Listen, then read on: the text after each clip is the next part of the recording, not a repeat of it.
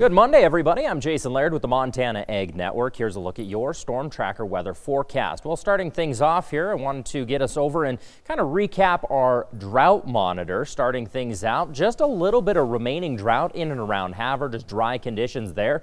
And even the northwestern corner of the state looking at very improved conditions, and we should continue to see these conditions improve over the next month or so as conditions remain cool and a little bit more damp all across Montana. Still pretty significant drought, though, along California and the western coast there as well. So kind of playing things out in advance, not really dealing with much in the way of precipitation, just very cold temperatures. Here's how things are going to play out. So Tuesday, we're looking dry, sunny, but pretty cool. And then once Wednesday rolls around, a cold front's going to drop into the state. That's going to allow for slightly breezy conditions, very cold weather to set in as well. Those temperatures remaining below freezing there, and a few flurries likely along the leading edge of that front.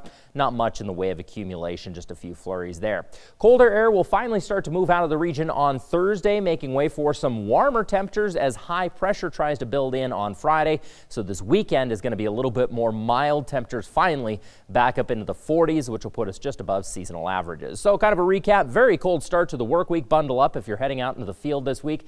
Also flurries likely on Wednesday, but warmer by this next weekend. Have a great work week, everybody.